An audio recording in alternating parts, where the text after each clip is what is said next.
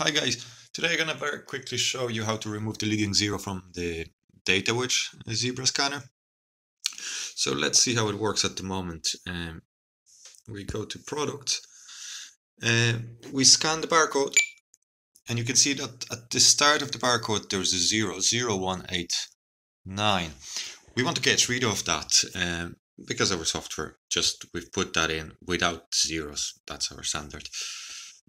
So let's go to the DataWedge. Where is it?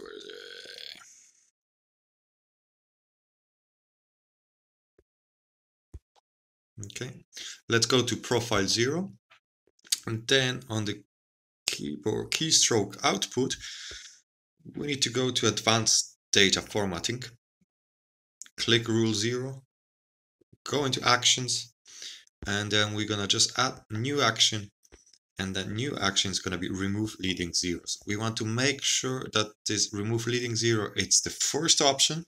Yeah, and we'll just go back, yeah, on everything, and just go back to the product management.